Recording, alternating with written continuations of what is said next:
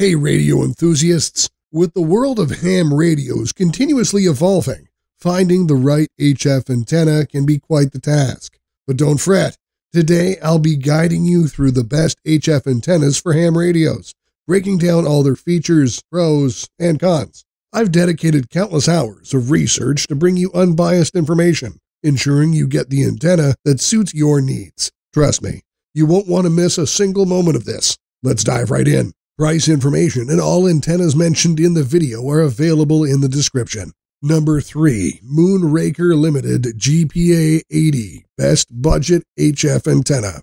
A small footprint paired with attractive pricing and decent performance make the Moonraker Limited GPA80 HF Vertical 86-meter antenna my budget choice for HF antennas. As the name implies, this is an 80-meter to 6-meter antenna. As such, the TX range goes from 3.5 to 54 MHz, while the RX range is 2.0 to 90 MHz. The antenna is relatively lightweight and doesn't need too much space, which might make it a suitable option for many amateurs. It's placed vertically, so the space requirement isn't as extensive as some classic dipoles favored by hams. When installed, the antenna prefers to use the coaxial cable as the ground plane. This is also the preferred method for this antenna. Otherwise, it tends to add some noise or show a noticeable drop in performance. Adding a radial plate is effective as well, but the unun will need closer attention. If you're aiming for a similar setup, the radial plate and unun needs to be purchased separately, though the antenna has a matched base.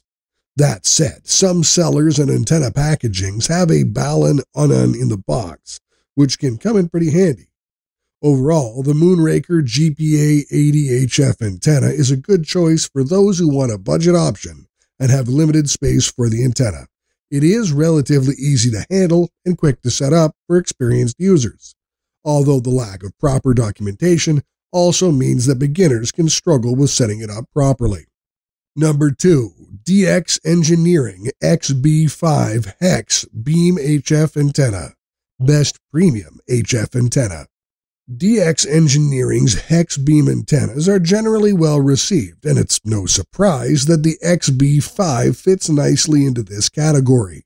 The price tag carries some heft, but if you've got limited space and the desire for premium performance, this directional antenna will fit your needs. The shape of the antenna is unorthodox, but the company says they've put in a fair amount of expertise, technology, and experience in building it. One look at the stainless steel construction can suffice in making believers from skeptics to such tall claims. Stainless steel has been used liberally in the antenna body and is accompanied by fiberglass center post and spreaders. The fiberglass provides some flexibility to the antenna and adds to its strength. Also, there is no need to drill into the fiberglass during installation. Instead, DXE recommends using stainless steel clamps and studs to hold it in place without compromising its structural integrity. This antenna is sold as a full kit and includes everything you'd need to set it up. Studs, mount, balun, and everything needed is in the package. Better yet, the instruction manual is quite comprehensive, yet easy to follow. That makes a big difference considering the unorthodox design and the fact that most antenna manufacturers barely bother with quality documentation. Yet putting it all together is not a breeze. Expect to spend a couple of days, perhaps more, depending on your acumen and skill. The installed antenna can work fine with lower heights, though going above 25 feet is desirable. Of course, local environmental factors will play a role in where you install the antenna. It works on the 20, 17, 15, 12, and 10-meter bands and offers great performance across the board. The 20-meter band can suffer from higher SWR than the other bands, so some tinkering could be necessary. Even so, the performance isn't bad. There's simply some scope for improvement.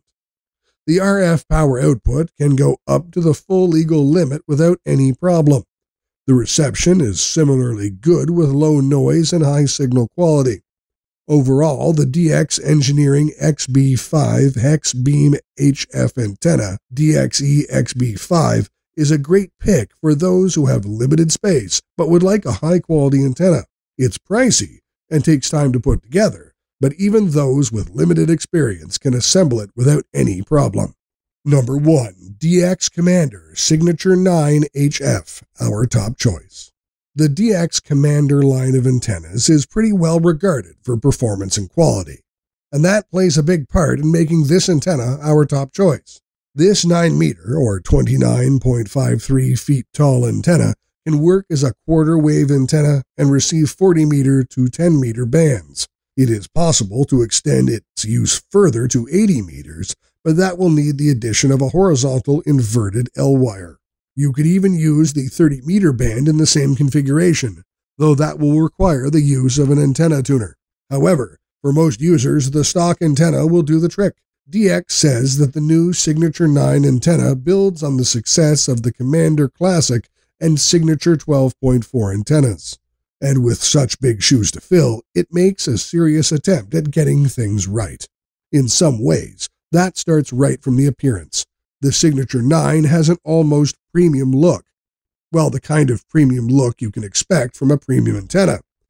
The alloy plates are made from 5251 alloy. The spreader plates are marine-grade, high-density polyethylene and carefully crafted fiberglass poles. The antenna works as a fan dipole and can accept 4 radial wires per connector, going all the way to 120 radials. The driven plate plays nicely into this, allowing the user to conveniently pick their choice of bands.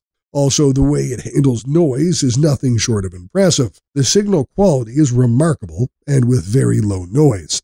There can be some trouble with the 10-meter band, but it's not bad and can be handled with some tuning. Apart from the good signal quality and SWR, the antenna also lends itself well to power. It can go to a maximum of 1450 watts with SSB or 375 watts when using digital signals. The multiple band resonant antenna comes with the most necessities for a successful installation. It doesn't include an unun, but that's not a big issue. Instructions from DX are quite intensive and clear, which makes setting up the antenna easier. Yet some experience with setting up vertical antennas is useful. Overall, DX Commander Signature 9 is an excellent antenna with premium build and great features.